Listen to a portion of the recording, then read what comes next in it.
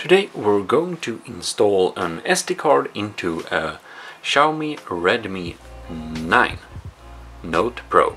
Alright, so rotate your phone around until you can find the SIM card tray. Inside here you should insert the little key that was provided with your phone. And just push it in there. And now you can see it is ejected. Now you don't need to push it out all the way. The first slot is for an SD card. So here we can take our little Samsung SD card, just put it in there securely and push it in. And there we go. When you buy your SD card, make sure that you buy it from a reliable supplier, because there are a lot of scam cards. Like this card is a complete scam, this card is completely legit. So there are a lot of scam cards like this one on Wish, Alibaba, Amazon. If it's super cheap, it's probably fake. So buy a SD card from a reliable supplier, otherwise you probably just, The problem with the cheap card is that they are not actually the size they say they are.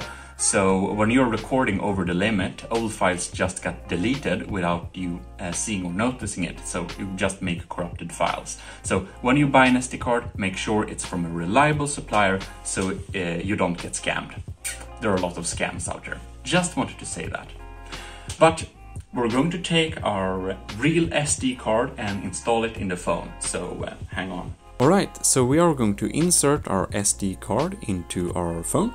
So I put it in my little tray and I just noticed I can actually have two SIM cards and a MicroSD card in this particular model. So that's nice. So we just insert it. And now we can see we get a little notification in the top left corner about a SD card. It doesn't support or anything like that, and we get a little notification here. You don't need to care about that, just remove it. And now it asks us, how will you use this SD card? Use for extra phone storage or use for portable storage? And we're going to click phone storage. And then we'll get this little format option again, which we're going to click yes on. And this is going to take a little while and it's going to be formatted. So just let it format. Now you can get the option to move files, media and certain apps to this Samsung card. You don't need to do this, but you can do it, and for the sake of this video I'm going to select move content. Okay, so now the SD card should be a part of the system storage, and you can see that it has indeed increased quite much. So fantastic, and that is that. We have now increased our phone's memory. Now we are inside the phone again, and now you can see that we have a little new notification. Unsupported Samsung SD card. Click on this one and it asks you to format the card. But click that away, and here we can see we can choose use for extra phone storage or use for portable storage.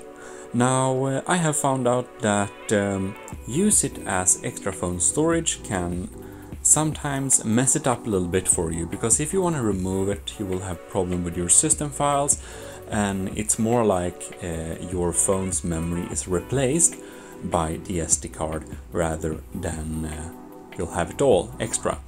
So to have it all extra, I actually would indeed set it up as portable storage. So click on that and format the SD card. And as you can see, Samsung SD card is now ready. So we just click done, and we can now see it inside storage. We have both the SD card and the internal storage, which will give us the maximum available storage.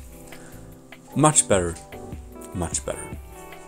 So actually you might want to expand your phone's memory, but to get the most of everything, I instead would set it up as a removable device, so you can remove it if you want.